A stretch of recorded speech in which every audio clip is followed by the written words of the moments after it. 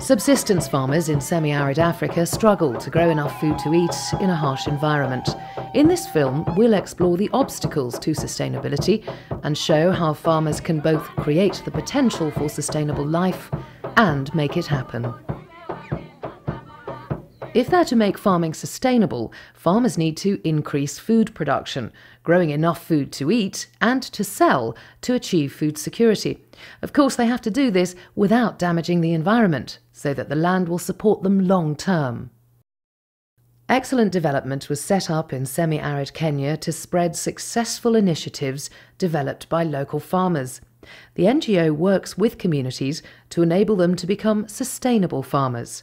We'll now explore their challenges and how they overcome the obstacles to make it happen. So what are the main obstacles to sustainable farming?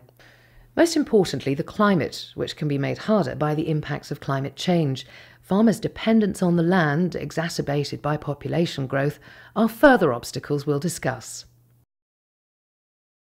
Surprisingly, the amount of rain in semi-arid areas is quite high. Annual rainfall can be as much as Manchester at 1,200 millimetres, but it falls in only 15 to 20 days of the year, rather than what seems like every day in Manchester. After the long dry season, the earth is as hard as concrete. Consequently, when the rains come, most of the water hits the land and, rather than sinking in, runs off the surface, taking the fertile topsoil with it.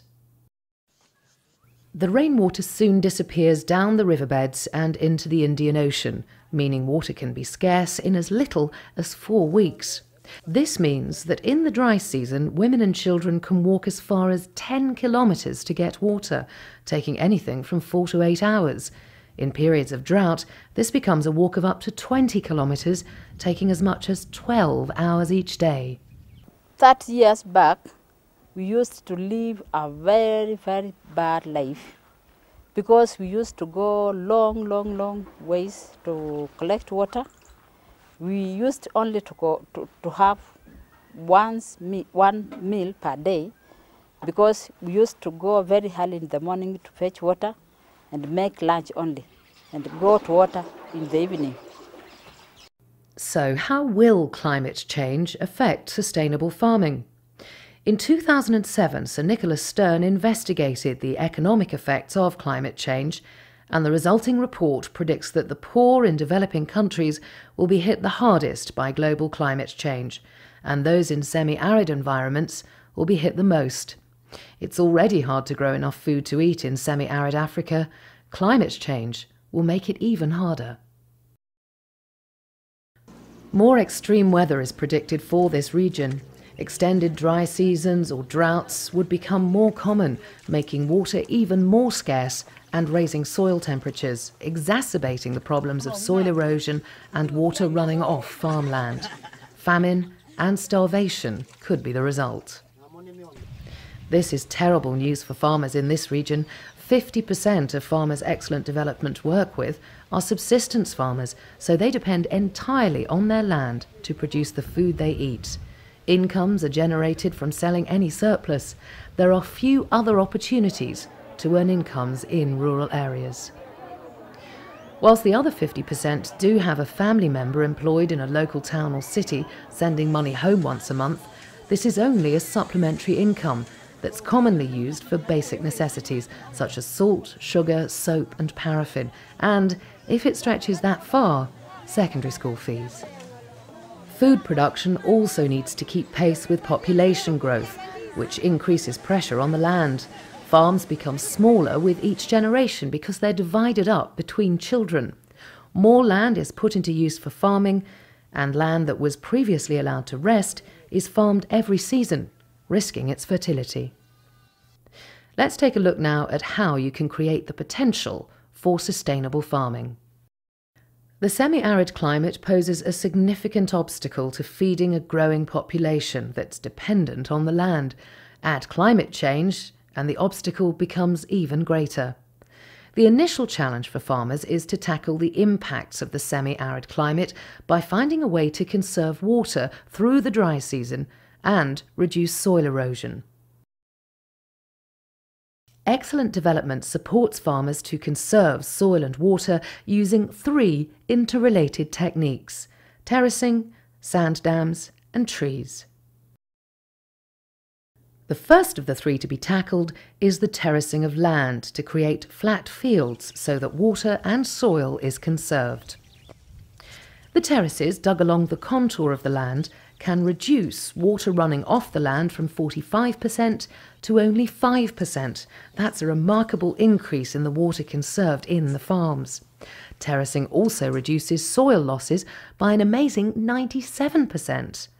For a farm the size of a football pitch, this means 50 tonnes of soil is kept in the fields. In dry lands, this is hard work. Farmers work together in a self-help group to help each other to terrace their land. It would take one person a full day to dig just 10 metres.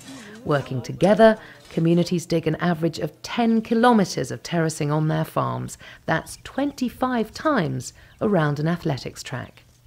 Terracing alone greatly increases the amount of food farmers can produce. Last season, we learned a lot because some few people who had terraces in their chambers in the area, we saw them harvesting. And that is why we're putting a lot of effort in every member's chamber to dig terraces so that we can harvest. And we are sure if we get the same rains that we get most of the seasons, we shall harvest if we have terraces in every chamber. So, having increased the amount of soil and water retained in the farms, the second step is to conserve more water in the seasonal riverbeds. This is done with sand dams, ingenious structures with no visible water. A sand dam isn't made of sand, it actually retains sand behind a concrete wall built across a seasonal riverbed during the dry season. The beauty of sand dams is that you're creating springs, you're not utilising springs.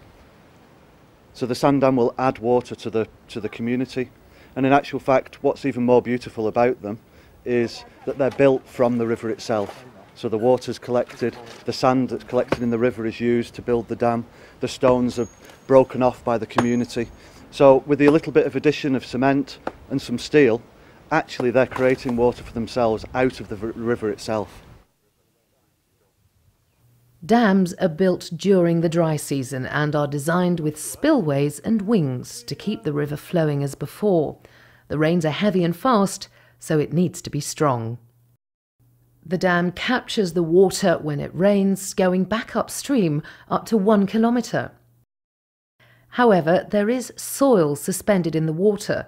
The sand in the soil sinks and the lighter silt is taken downstream by the overflowing water.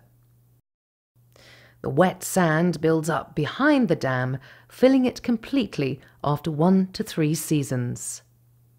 So one thing's been puzzling me. When I think of a dam, I think of water. But where is all this water? Thankfully, Joshua's here to answer that question for me. Joshua, I know this is a sand dam, but where on earth's the water? We are standing on water. And this sand, where we are now, we are standing on water. I say it is 60% sand and 40% water.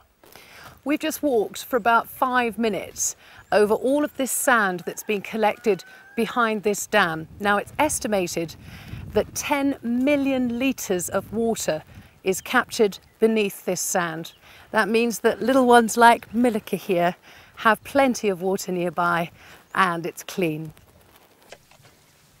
The water is then collected traditionally by scooping a hole in the sand. This water is cleaner too because it's protected under the sand from insects and animals. Before excellent, we were using 20 kilometers from here to Hadi River. 20 kilometers from here to Hadi River. Once you go to fetch water there, you have to stay for the whole day or 2 days before you get water, because you find jerrycans are queued, put in a queue for fetching water. Now we can also dig water from the sand dam now. The dams provide clean water for people and animals. They also enable the water supply and time needed to set up tree nurseries in the dry season. Trees are the third step in the effort to conserve water and soil. The roots hold the soil together and enable more water penetration. The coverage from the leaves reduces soil temperatures and wind erosion, also keeping more water in the soil. Nitrogen-fixing trees also fertilise the soil with their roots and leaves. All in all, the result is a strong contribution to the increased crop yields. Wood accounts for 95% of total energy use in rural Kenya, so trees also enable farmers to be self-sufficient in fuel, saving another 2 hours a day collecting from other areas. There are some of the trees that we plant or to be planted in the shamba, and those trees can help us to maintain the moisture in the soil, because as the tree grows, the roots are growing, and these roots of most of the trees, their roots help to lighten the soil. The soil breathes, and these trees, when they grow up, they still, the leaves, they fall down. Those leaves, they are still fertilizers, you can use them. The microclimate here has changed a great deal, and it has changed because of the following reasons. First of all, trees have been planted. And normally this area would have acacia and grass, but the community here over the last 25 years have planted lots of trees. What this has meant is that there's more precipitation because of the arresting the clouds. There is much more dew now here, and also the birds and the insects and the wind are bringing more seed here. So what is happening here is that over the last 25 years, this climatic zone has shifted from fairly semi-arid zone 5 geographically to zone 3.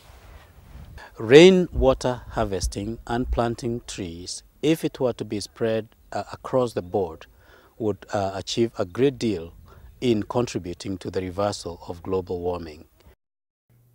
So to recap, soil and water conservation is achieved by terraces maintaining water and soil in the farms, sand dams providing water for the tree nurseries, and the trees retaining more soil and water in the terraces, all of which help to address the climate issues by transforming the environment.